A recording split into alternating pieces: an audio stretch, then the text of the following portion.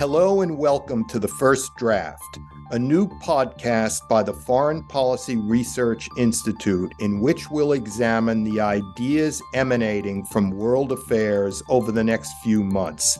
I'm Robert Kaplan, Robert Strauss Houpe Chair in Geopolitics. And I'm Dominic Green, Senior Fellow in the FPRI's Center for the Study of America and the West.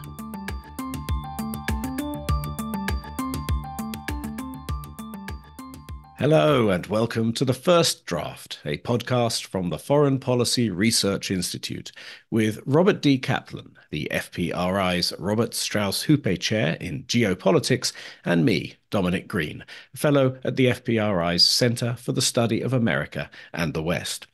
Robert, it's not often we find ourselves discussing the British royal family, but it's in the news.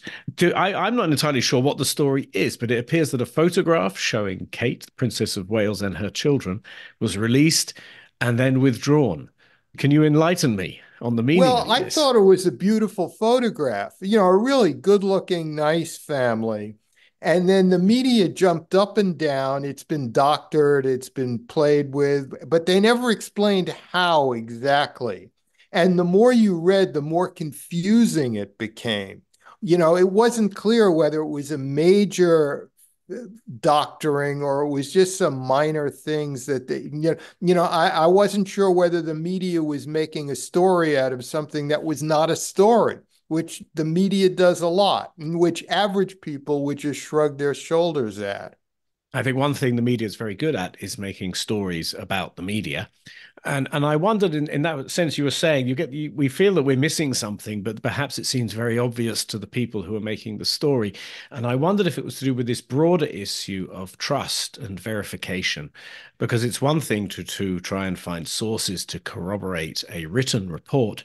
And it's another thing to establish the reality of a photograph. And one of the things that I found when I was reading about this was that the photograph agencies who collate and then distribute material to the outlets, they have an informal standard for what constitutes an acceptable amount of tweaking of images. In other words, it's okay to airbrush, as we used to say. It's just not okay to change, say, the color of somebody's sweater or move their arm around. So this would actually suggest that part of their anxiety about this is that they're already knee-deep in a kind of acceptable falsification of reality. And I wondered if this perhaps had some connection to the march of AI and the deep fakes, which recently Taylor Swift was the victim of, and which I know there are court cases coming up. And indeed, the entire question of the state of the president's health, which is a running theme now on both sides of the aisle. Yeah. Could you figure out whether it was a massive doctoring or it was just some small airbrushing? I mean, I couldn't. None of the pieces I read explained it. Well, I did many hard hours of research on Twitter about this because these people used to be called citizen journalists, which was a good thing. And then when they started getting ahead of the allegedly professional reporters, they then became a bad thing and a threat to our sense of reality and democracy and so on. But the citizen journalists who follow the royal family are complete fanatics. And as far as I can tell, they may even have swapped in Kate's head. They've decapitated a photo and then imposed it, as well as moved her children's arms into line and possibly changed one of the colors of their sweaters. I would imagine that chopping someone's head off, although it has happened before in British history, would constitute a red line in these matters. That happened in communist history.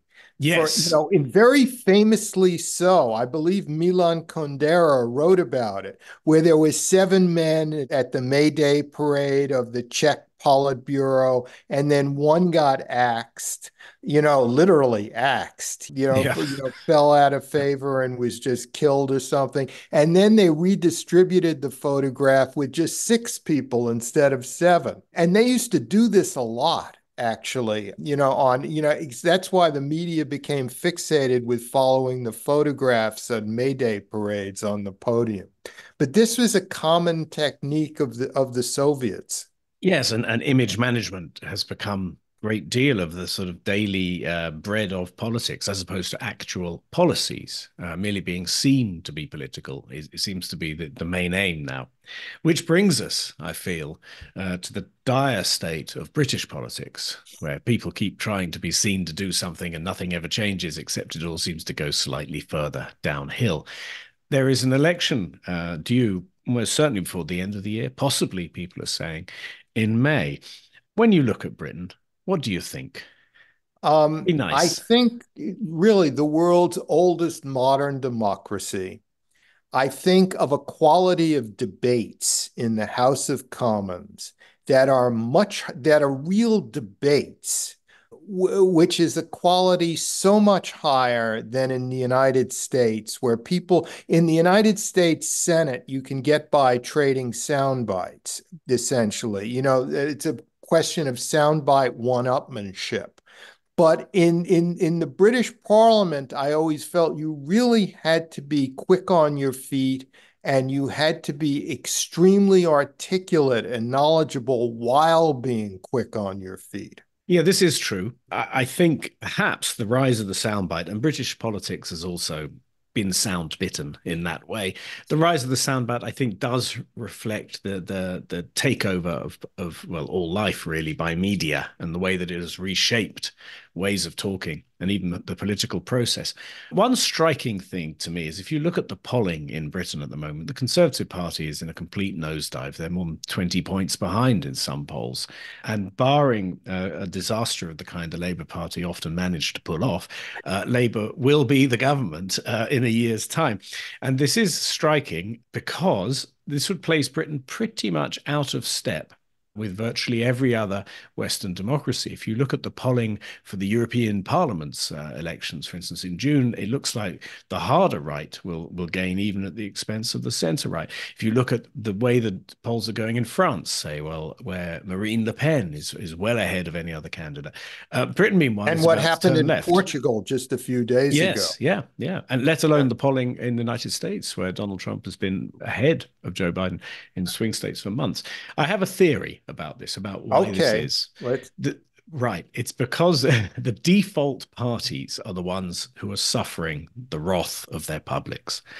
And the modern American state was largely the idea of the Democrats and was then built consensually, with the Republicans having to catch up, while modern British politics was created by the Conservatives, who are the most successful party there. So, whoever the institutional party is, they're the ones who are getting a kicking from the voters. And that, of course, is then likely to place Britain oddly out of step with the rest of the world. How much does that matter, is the question. let Can the me British, yeah, counter go on. that a bit. And this comes from your own writing in the Wall Street Journal, which is that the reason the conservatives are 20 points behind is not because it's the left that's ascendant in Great Britain. It's that it's a very like mealy-mouthed center-right old-fashioned conservative party in charge with who else but David Cameron as foreign minister. Whereas, Britain still hasn't had this, the right-wing populist revolution yet, which will probably happen when when the conservatives are out of power. Well, that And is an absolutely brilliant analysis. And yeah, yes, and I then completely you'll agree with get it. like some years later the populist right coming to power in Britain. It's just that the sequencing is wrong in Britain. It's not that the trend isn't there. Yeah, I think that's true, and I'm glad that I said that. And I think this is a matter of political culture as well. The French will be burning sheep on their motorways by now, but in Britain they just grumble. And that question of political temperament brings us, I feel, to the American elections, which the season seems to be getting underway with the State of the Union speech, which is a highly partisan one, like everything else. There's a possibility to think, well, it's the campaign is done, or has it just begun? It's an interesting question because technically the campaign is done. Both President Biden and Donald Trump have mathematically secured enough delegates to be their party's nominee. But in a way, it isn't done because all kinds of crazy things happen in elections. And, it's a long way to the first week in November. Both men are very elderly. So we could, and yes, true, at that level, particularly the president, you don't just make an appointment for a doctor 3 months in advance. You see a doctor every morning. It's one of the first things you do. You get your, basic life signs checked and all of that. It's a level of health care that average people simply cannot imagine, and which really does add years to your life. That we talk about how much tension there is being president, but on the other hand, it's a life enhancing job, not only because of the adrenaline, but because of the medical care you're under. So it's always risky to predict health scares for people at that level, kind of. But they're elderly. Anything could happen, or rather, they could have a stroke, a mild stroke, so that's one thing. The other thing is we really have to look at third parties here. And what third parties in America have not ever been successful, I don't believe, but what they have done is they've thrown elections to one side or the other. Famously, Ross Perot throwing the election to Clinton, I believe, in 1992. For some reason, Robert F. Kennedy Jr. is very popular. I can't figure out the reason because I think he's a flake. He's a spoiled brat flake, but he's popular. And he may pick a sports hero to be his vice presidential candidate from what we've been seeing. And, even if a third party, or there are other third parties mentioned, the no labels candidacy, if a third party gets 3%, 3 or 4%, they could throw the election in one direction or another. Remember, Ross Perot needed a lot more because we weren't so polarized then. And elections were won by generally big majorities where there was no challenges. But in this day and age, when you get election results by a hair's breadth that you don't know who won till 48 or 72 hours later, like the last one, yes, Joe Biden was elected president. This whole thing that he stole the election is a conspiracy theory. Nevertheless, it was a very close election. So if you have a very close election, a third party that gets 3%, that's it. They throw it in one direction or another, let alone if they get 10%. Yeah, the margin, or rather the floating voters, who used to be quite a large cohort, have declined now to about 2 to 3% of the electorate. And as we know, the crucial states, again, there's a handful of states where tens of thousands of votes can swing it. So that actually increases the leverage of potentially for third party candidates rather than having to fight a big national campaign, say in the way that Ross Yeah, we Perot did. also haven't factored in, the possibility of Trump having a conviction, what that would do to it. Again, swinging the votes by 2% in the polls, that's it. Yep, You this don't is have to true. have a Yep. 5, 10% swing anymore. So that's one thing that can happen. What I tend to believe now is that the media is cackling about how Trump's in the lead in the polls, but we don't have a national election in the United States. We have 50 statewide elections, winner take all elections for electoral votes. And as you alluded to, just 10,000 votes or so could swing a state.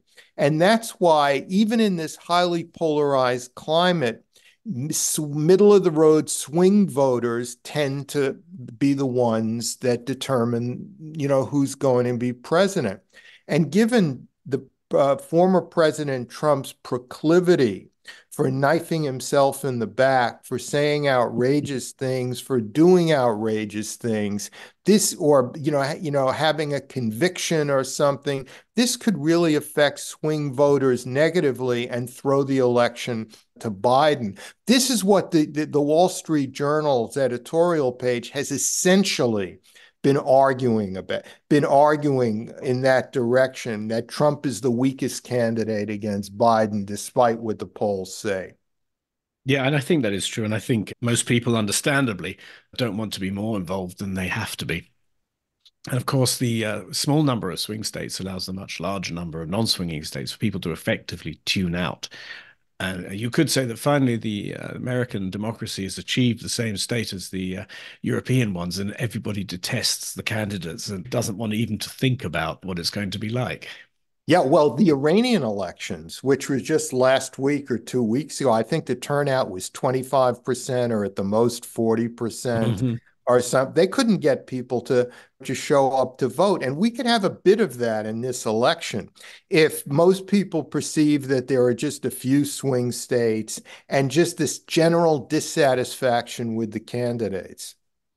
And this effortlessly segues us into foreign policy. There is an ongoing problem for the United States government in getting weapons to Ukraine in adequate quantities. Yeah. This week, the administration made an emergency gift of $300 million worth, but the big $60 billion dollar package, part of a much larger one, is still stuck in Congress. Has the strategy of limiting and limited weapons shipments and also sending qualities as opposed to quantities as well, shifting gradually to more and more sophisticated weapons.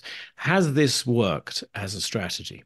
Well, first of all, there was a very interesting piece in the New York Times of all places recently. They've just started a series on nuclear bombs. And one thing about the Times, you can criticize it all day long, but their pieces are fact-checked because they are part of the mainstream media, like Wall Street Journal pieces are fact-checked, you know?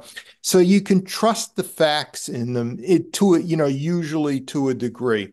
And the writer was saying that the US intelligence community felt that if the Ukrainians had attacked Sevastopol, the city in Crimea, or launched a major attack on Crimea, the chances of Putin using a nuclear weapon were 50-50. So I read that and I said, maybe that's behind the administration's caution in sending weapons to Ukraine, but it's all classified and we haven't heard about it yet. But the moment Biden is out of office, or even beforehand, when some of his top people retire, they will write memoirs and they will include this. And they will say, everyone has been beating up on us for not being more aggressive and sending weapons to Ukraine. But we had to think about the bigger picture here, you know? You, This is you the know, difficulty in a way of having a reactive policy, which is one obviously trying to limit. Right. In other words, Yeah. it's tough in a media age where the media is screaming at you to do more and more and more. Meanwhile, you have these intelligence assessments coming over your desk, and with the memory of the Iraq War and Vietnam and all of this. Yes, there are no troops in Ukraine. It's a very different, no American troops in Ukraine. It's a very different situation, but you do have this nuclear issue. So it may turn out in 2, 3 years from now that the Biden administration's caution was warranted, you know, or defensible. I don't know. I'm just supposing because I saw that piece in the New York Times and it just jumped out at me, so to speak. Clearly, the policy of limited weapon shipments, has not worked. Or, it's worked to bog down the Russians, but not to win the war. And over time, bogging down the Russians is stalemate on the front. Stalemates favor the side that has the biggest well of manpower waiting in the rear and the largest amount of ammunition waiting in the rear. And that gradually has shifted to the Russian side.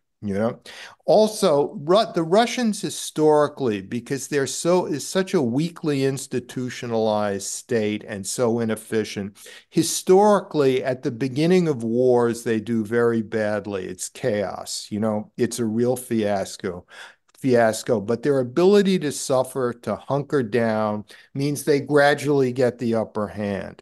This happened in World War II. It didn't happen in World War I because the Tsarist system was so emaciated at that point. But it happened in World War II and previous wars, and it seems to have happened in this war as well. So, and now with the Congress thing, Congress won't appropriate this money, and everyone is blaming Congress. But I would, in a way, this is really, in a way, Congress's dysfunction is partly a mechanism of Biden's own perceived weakness as president. Because if Biden was a vigorous, fast on his feet verbally kind of president, he would be barnstorming the country using the bully pulpit saying Congress needs to approve weapons for Ukraine. And you know what? Congress would fall in line. Congress usually does fall in behind the president on a few major issues, Hmm.